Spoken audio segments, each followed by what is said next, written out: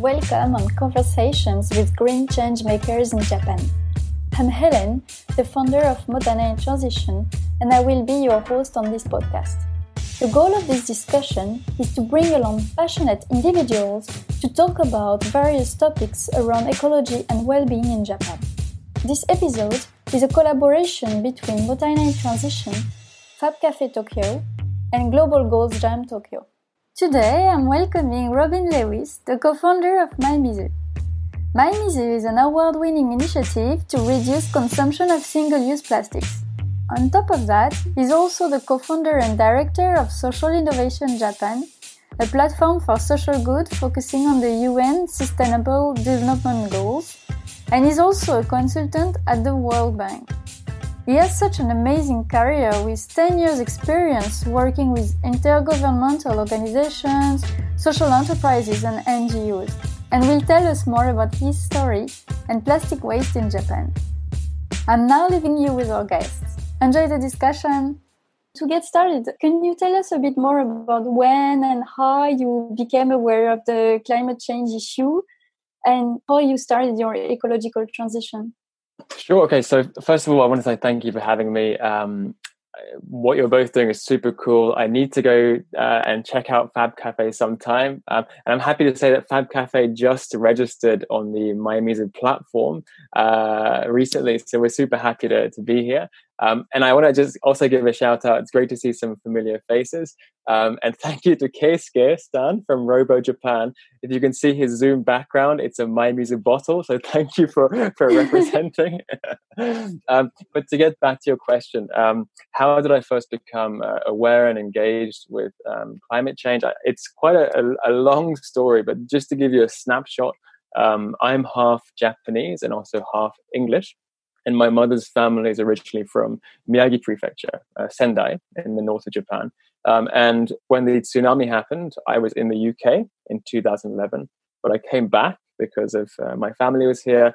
And I started working in humanitarian affairs, specifically with disasters. So over about 5 or 6 years, I was working full-time in disaster response, kind of based in Japan, but working in several different countries that were affected by flooding, hurricanes, typhoons, all of these terrible things. And it very quickly became clear that this was part of a structural issue, right? The fact that there is climate change is making these natural disasters worse. It was affecting the most marginalized people in many countries. So having had that experience of working in many different countries affected by natural disasters, it really hit home just how serious the situation is. And that was kind of how I began to transition more towards working with climate change and also climate mitigation as well. So that's kind of a very long story, but that was the initial, backstory behind this. Makes sense. So you started talking a little bit about it, but can you tell us a little bit more about your career story? Because it's quite interesting, it seems like. Sure, it's kind of a weird story, but ever since I was young, I think my parents wanted me to become a banker or someone who's very successful in the corporate world, and so I studied business at university. But I always say that studying business made me really despise business, right? So because I learned so much about the negative impacts that traditional business has on society. And so while everyone was studying marketing and finance and these things, I was studying business ethics and also how business integrates with society. At the time, corporate social responsibility, CSR, was one of the big focus areas. So that was my initial academic background. But then because of the tsunami, I had this big kind of personal crisis where I thought, do I go and do something kind of interesting and different, or do I try and take this corporate path? And I decided to do the more exciting thing and start working in this humanitarian world. And then after that, I never plan anything. Everything just somehow happens. But after kind of retiring from the humanitarian world, I ended up in an international organization, which is part of the United Nations, working on climate change, mainly on policy and also on multilateral relations in regard to climate change. So it's kind of humanitarian world, then more policy / research, and then this took me to mymizu as well. So here's a rough kind of roadmap as to how I got here. So it feels like it really started with the understanding the impact of the natural disasters. Yeah. And then how did you realize like the problem with the plastic issue? This is another story that starts back in 2018. So I was in Okinawa, a beautiful place called Miyakojima. And it's like a tropical paradise. So one day I was going for a walk around Miyakojima, beautiful island, and I just kind of stumbled upon this huge pile of waste from the ocean, and a lot of it was fishing gear. There was a lot of other kinds of plastic bags and things, but one of the main things that I saw was plastic bottles. And at that moment, I thought, this is a kind of a crazy world we live in, where in Japan, we have some of the cleanest, safest water in the world. And yet so many of these bottles, many of them water bottles, were ending up on this beach. And so that was the moment where I thought, okay, we have to do something about this. This background, my mymizu background here is from Miyakojima in Okinawa, where that moment happened. I'm glad you took this kind of problem you saw and put it into action. I think that's really good.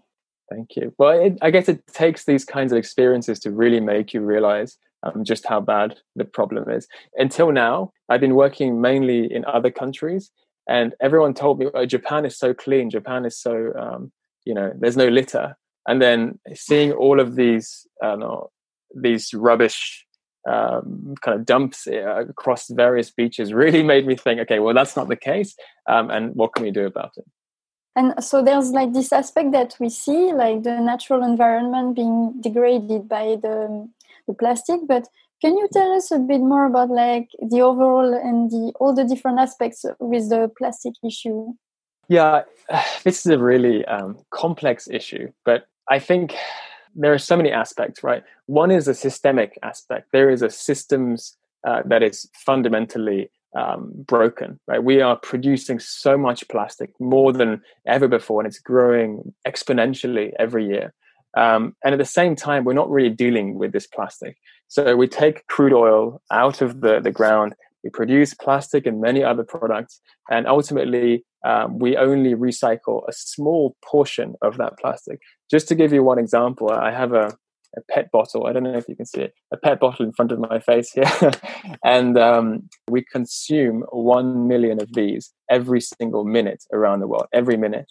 And we do not recycle about 90%, right? So that means they're ending up in the landfills, they're ending up being combusted, being burnt, or they're ending up in the rivers and the oceans. So this is a huge challenge where we really don't have a solution apart from to reduce, right? There's so much conversation about we're recycling, we're good because everything gets recycled, but that is actually a very controversial kind of idea, in that we actually, to address the problem, we fundamentally need to reduce consumption as opposed to just hoping it gets recycled down the line.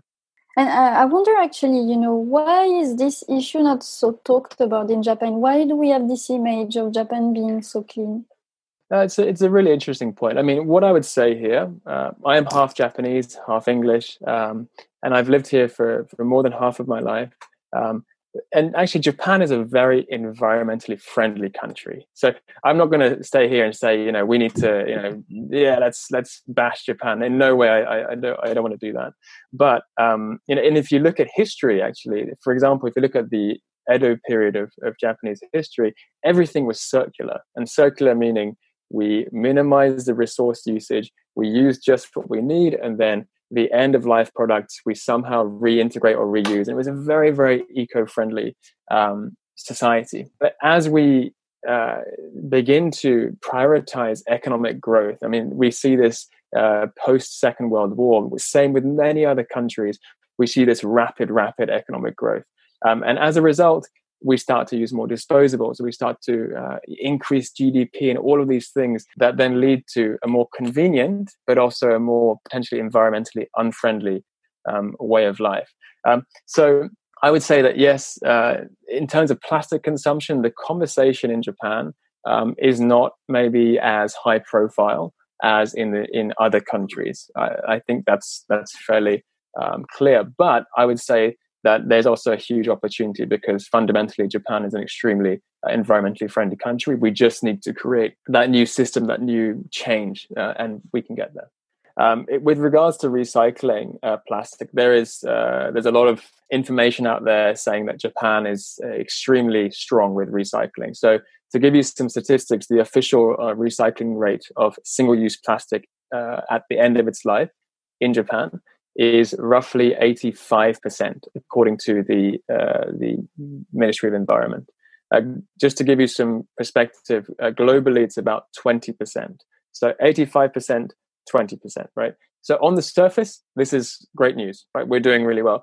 But actually, this is where it's so important to understand the problem and the details, because if you open up the lid of this 84%, the majority of this recycled plastic is burnt, is combusted.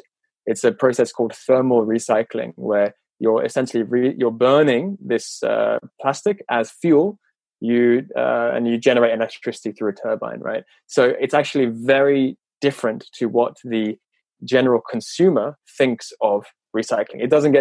Most of it doesn't get turned into some beautiful new product. The majority is either burnt or exported to other countries, including before it was China, but now since 2018 that policy has shifted, and it's now other countries like Malaysia, Vietnam, and so on. So I think maybe the biggest challenge here we have is a mismatch of perception, where we think, okay, everything's recycled, let's just keep using. Let's just keep using this plastic. But actually, no, we have to take a step back and reduce, because recycling is not the solution. Sorry, and just as an FYI, I can talk for like 10 hours about recycling, so please cut me off if you think I'm going for too long, okay? No, I think it's a very interesting topic, because recycling is often seen as the solution to the problem, but it's actually not a solution. Yeah, and if I can just add to that, I mean, there are some fascinating studies that show the psychological impact of recycling. So there is a study where there were two rooms, right? One room had a recycling bin and a non-recycling bin. Another room had just the normal bin, right? And what's really interesting is that the people in the room with the recycling bin used much more plastic, because you think, oh, it's okay, it'll get recycled, it's cool, let's just keep using plastic. Whereas if you think it's going to get burnt or go to the landfill, then you think, oh, maybe, I shouldn't use so much. So it's actually potentially harming the situation by having this fallacy of recycling. So let's get into what you've been doing to address this problem. And so sure. It's time for you to tell us a bit more about mymizu, the project you co-founded, and what this is all about. Okay, so just to give you a brief overview of what we do, what we're aiming for is to create a systemic change, right? So that means we're trying to create a new revolution, a new system in society, not just in Japan, but all over the world as well. And what we do, in a sentence, in a nutshell, is we help people to shift away from these plastic bottles and to use their reusable bottles like this. And we have an refill ecosystem where people can take their bottles anywhere in Japan or anywhere in the world and get free water instead of buying PET bottles, plastic bottles of water. It's a really simple idea. And how we do this is we have 3 types of refill stations. One is a public area, so that means a park, water fountain, or a station where they have a water fountain. Second one is private businesses, so that means we have places like Fab Cafe Tokyo now. We also have other brands like Hilton Hotel, Patagonia, where you can walk in for free. You don't have to buy anything, and you can refill. Of course, it's appreciated if you do buy something, but it's not required. And thirdly, we have natural spring water, mymizu. And this is spring water that you can find in Hokkaido, in Tokyo as well, and in many other parts of Japan. So these are 3 types of refill locations that we provide via our free app. It's a free iPhone and Android application. And yeah, that's the general idea. It's super simple. On top of the app, we also do many other things like educational programs and so on. But that's it in a nutshell. So you talked a little bit about like the story that kind of got you this idea about the problem with plastic, but when did you actually start the project, and how did the idea kind of evolve and start in the first place?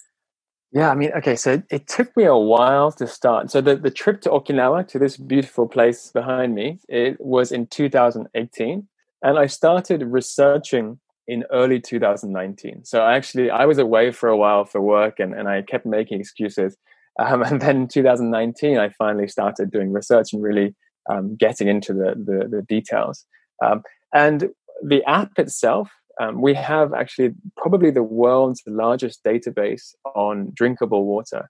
And the way this works is that it's a crowdsourced platform. So it's not a service that we provide. It's one that we all create together. And so it's a very simple technological piece. But we started building the app in about May or June of 2019. And we launched it in about September. So we had three crazy months of just every day working like crazy. And I was very lucky in that I found an engineer who's a very strong environmentalist and a great guy who said, I like this idea. Let's make this happen. And so his name is Laurie. He's really just a genius kind of technology guy. And so he helped us really to develop the app and made this all possible. So that was how we developed the actual platform.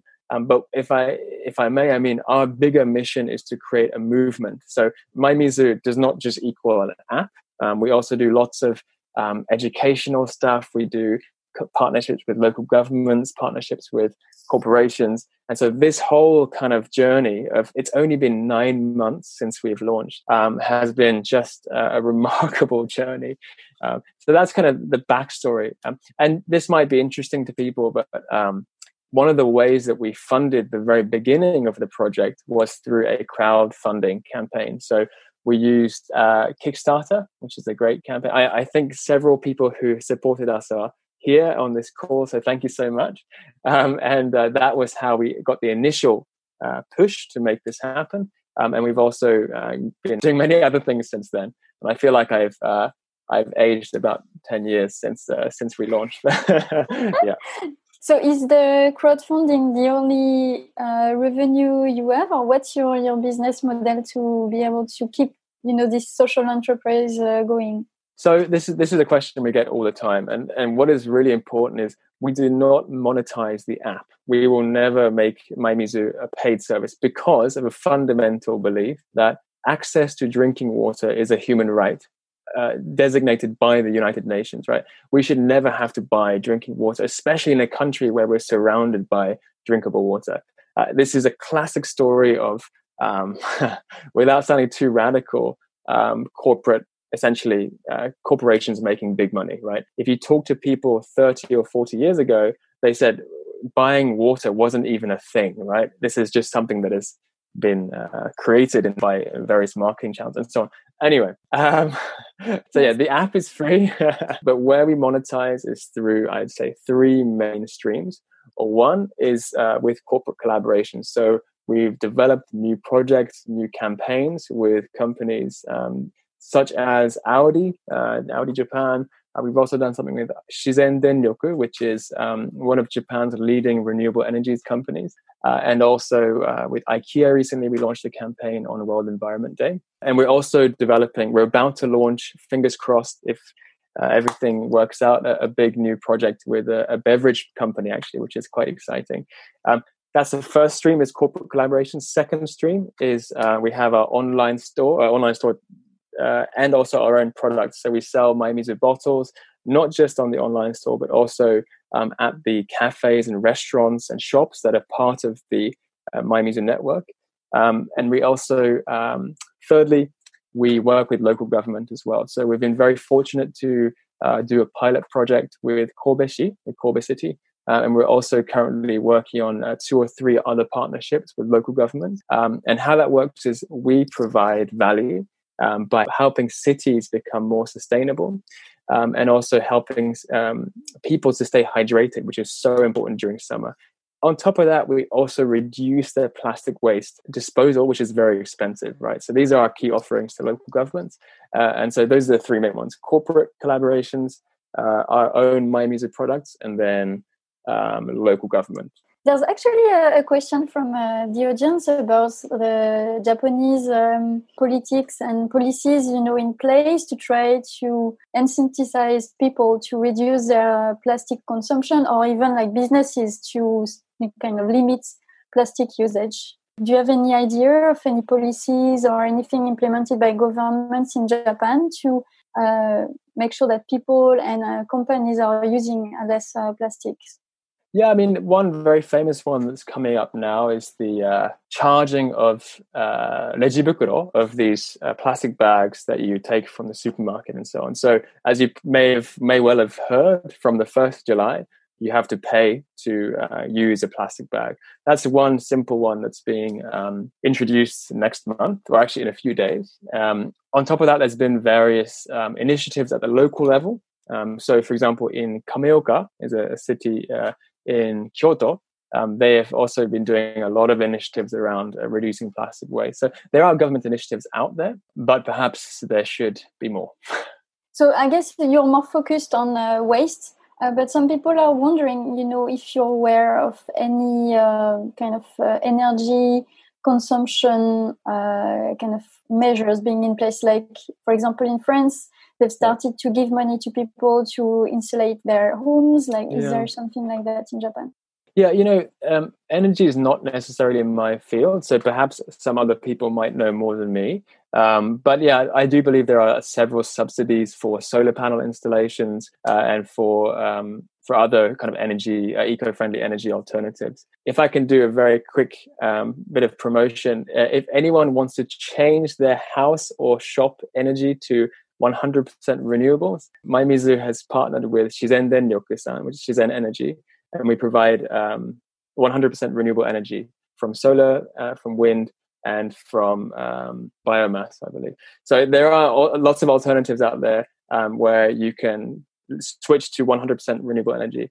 And actually, we did this recently, and our energy bill is basically the same, if not cheaper, than our previous fossil fuel-based electricity as well. So there are many options out there for energy.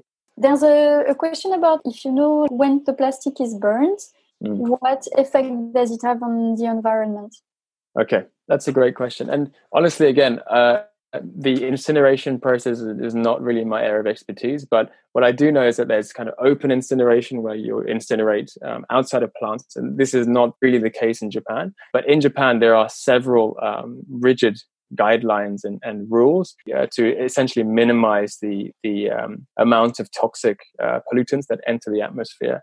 But that being said, I think the fundamental issues before the incineration is also just how much energy it takes to make the plastic bottle, to get the crude oil from the ground, make this plastic bottle, deliver it to the vending machine, sell it, keep the vending machine running. There's so many CO2 emissions in these processes, and we've actually done a lot of research into how much CO2 is emitted. If you buy a bottled water from the vending machine, there's roughly 340 grams of CO2 emission every time you buy bottled water from the vending machine. Compared to if you just refill your bottle like this, it's about 6 grams. So there's a huge difference in terms of CO2 emissions every time you buy a plastic bottle.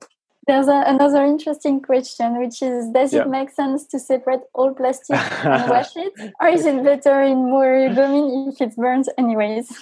That's a great question.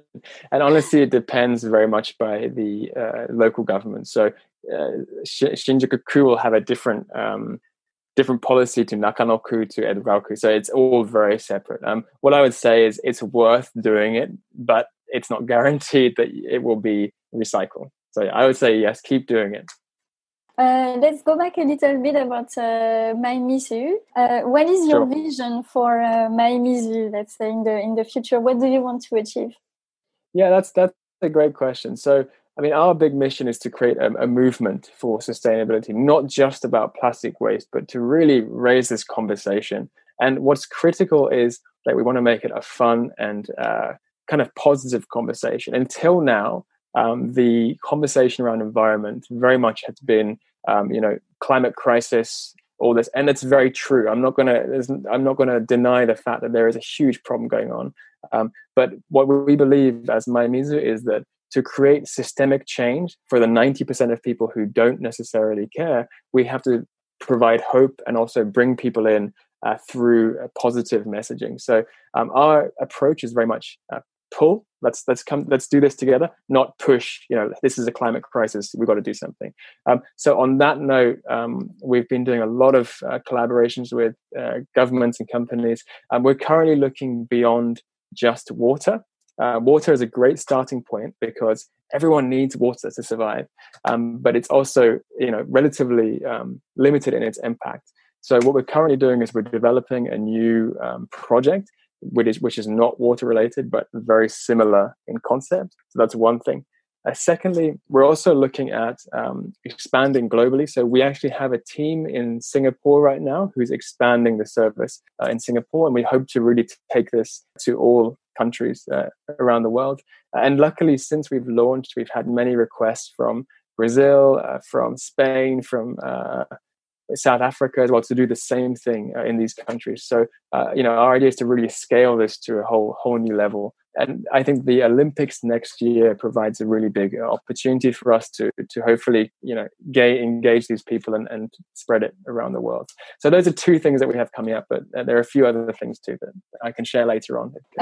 By the way, don't hesitate to reach out to Robin if you feel like your company and the mymizu could really collaborate together. So there's a question about raising awareness in schools. Is it something you're also working on?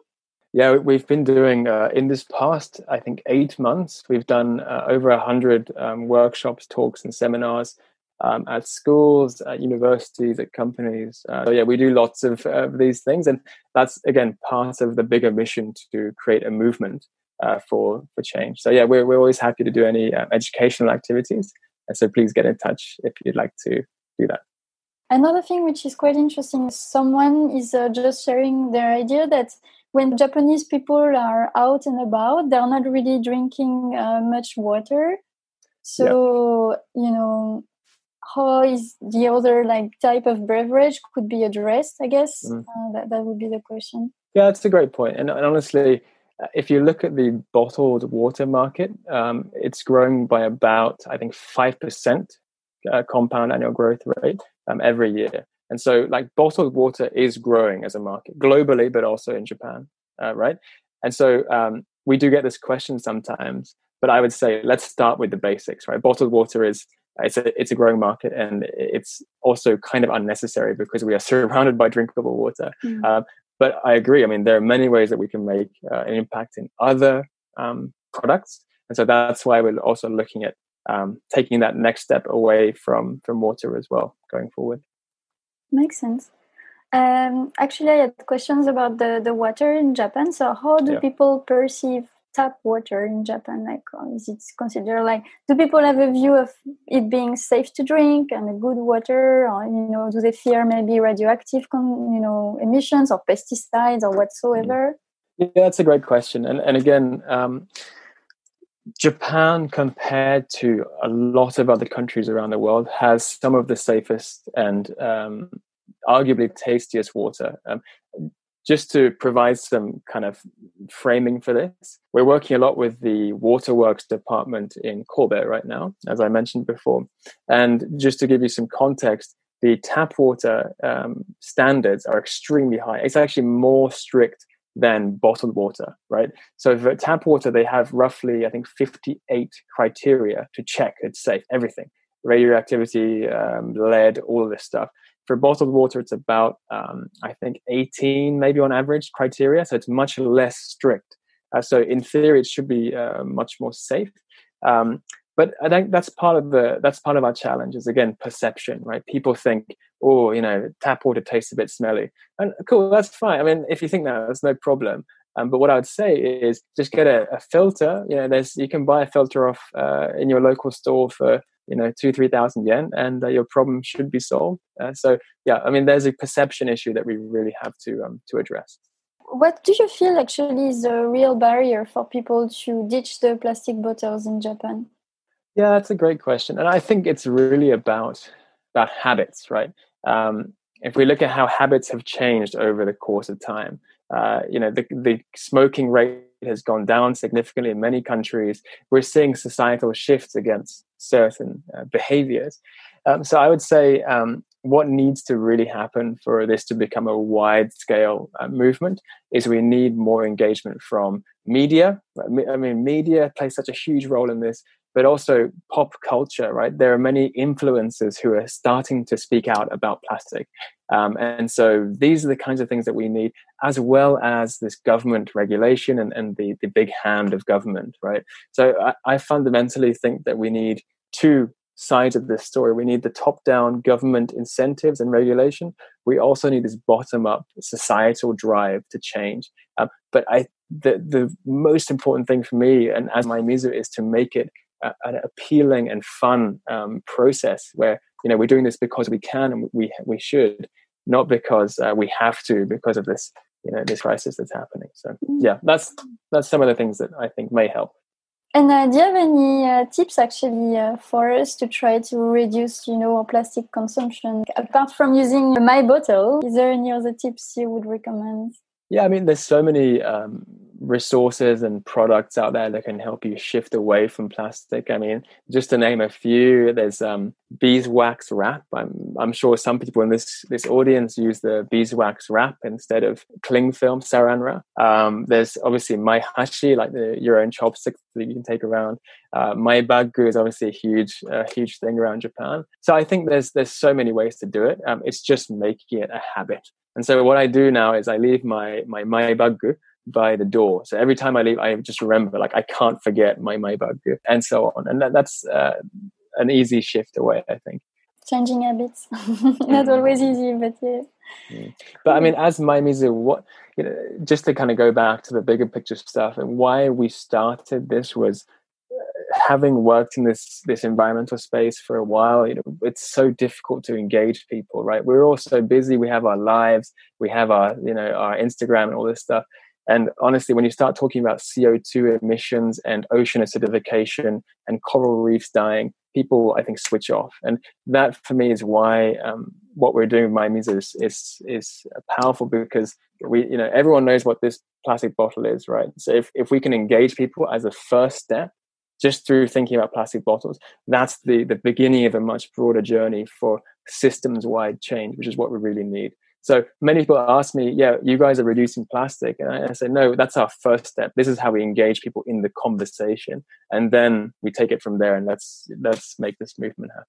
And actually, you were talking earlier about the different ways you're funding your business. Yeah. And so what's the incentive for commercial entities in kind of offering free tap water? What do they gain in exchange? To register as a shop or cafe or hotel is free on mymizu. The benefit they get is they get people coming through the door. So it's a very strong PR mechanism, right? And I've heard so many people using mymizu and going into new cafes, new restaurants. And so maybe you refill your water bottle and then you buy a donut, or you buy a cake or something, or maybe the next day you come back with your friends and you have a nice time in the cafe. So it's a really simple way of doing public relations. And on top of that, it's a super easy way for any business to engage with plastic consumption and to contribute to the SDGs, the Sustainable Development Goals, as well. So those are the two main things. A practical question, actually, from someone. Sure. For the spring type of water points, how can we make sure they have potable water, like drinkable water? That's a great question. So a lot of spring water is checked by the local government. So I was in Hokkaido recently, and they have these beautiful, beautiful springs where you can just dip your own little ladle and you get fresh water from the spring. And next to a lot of those spring water locations, they have the government verified checks on paper. So you know that it's trustworthy. So yeah, that's one way. And also, why did you choose mymizu instead of a more internationally understandable concept? I think I like the mymizu. My aqua would not sound so great, but actually, what we're trying to do is like futon, wabi sabi, wasabi. All these Japanese words are used in other countries. Same with mottainai. Mottainai is used in many other countries as well. So our kind of slightly subtle mission is to spread this mizu word through soft diplomacy and kind of take over the world with free water. There's a question about binchotan. Is it still used by Japanese people? So maybe one other question, which is someone is struggling to find it in Tokyo. So if you're looking for that, you can go, for example, to Tokyo Ends. There are some available there. But I don't know, Robin, do you feel people are using these filters? Binchotan are the charcoal filters, right? Is that correct? Yeah, I mean, it's actually interesting because abroad you see a lot of people using bamboo charcoal filters. But I don't see many young people using binchotan. So I don't know, maybe that's a new area of opportunity. Maybe someone here can make that happen. Or the next mymizu product in your store. Yeah, my binchotan doesn't have quite the same name. But actually, interestingly, do you know furoshiki? Furoshiki is this traditional cloth where you carry things, right? My friend from New York was saying that recently, or before COVID, he would see people carrying their grocery shopping in furoshiki. And so it's quite a cool, transition, between super old school traditional Japanese crafts and things being used in a modern day world for sustainability. Yeah, and in France, actually, it's getting popular for wrapping Christmas presents. Oh, great! So it's quite nice to see the influence from Japan traditional culture. One question that I wanted to pop in about for Robin. Sure. So you mentioned before about mymizu kind of riding this like cool wave, or not wave in particular, you didn't use that word, but basically like making this kind of sustainable behavior like cool. And I think that's something that's very new in Japan. And I see mymizu as being a kind of forerunner for this. You might see this kind of like sustainable fashion or sustainable trendiness happening in the West, but I think it's just now coming here. And I think as a business, you guys have been really successful at, being able to reach a really wide audience by offering something that's practical, cool, sustainable. It marks all of the good boxes. And so I think that maybe in this audience today, we might have some entrepreneurs as well. And I'm wondering if you have any advice or insights or tips for people who want to start their own sustainable business, or people who want to like try to get in on this wave, which I hope gets bigger and bigger. Yeah, that's a really great question, and honestly, there have been some terrifying moments. Honestly, this journey has been really exciting, but also there's been many challenges. And luckily, if you look today, we've got 4 full-time employees. We have a large team of people now that's making this happen. But at the beginning, it was just 1 or 2 people in a room, in a whiteboard, just doing things, right? So we've come a very long way. What I would say is that I think being authentic is so critical, right? When you're messaging and when you're communicating with an audience or a customer, whatever it is, I think your why, your North Star as to why you are doing something is just the most important thing. And I think the reason why we've had so many people supporting us and spreading the idea and the movement is because they buy into this idea that we can do better. We don't have to live like this. And so I think for me, that's been the main takeaway, is just being authentic and having such a clear mission that anyone can buy into, as well as so many things. But I would say I'm terrible at many things. Like I'm so bad at detail-oriented tasks and things. But what I am maybe good at is essentially telling people that I will do something. And the reason I do that on social media, in person, is because it pressures you to deliver, right? So before we launched mymizu, I announced on social media, "Hey, I'm going to launch mymizu," and this forces you, it kicks you in the butt to actually make it happen. So I would say staying accountable is also really critical. And once you take that first step, then everything becomes 10 times more easy.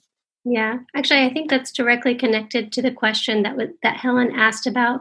What are the incentives for businesses to join mymizu? Yeah. Marketing trends are also showing that if companies and brands don't live their mission or live their vision or live their, what they're saying that they're their statement, through the practices that they have in their shop or company, then consumers won't come. Right. They're going to choose the brand or the market that is living the truth or the visions that they have. And so I think that any cafe or restaurant who has mymizu, that's one step that they can take to do that, which is so simple and easy. Like I signed up for mymizu with Fab Cafe.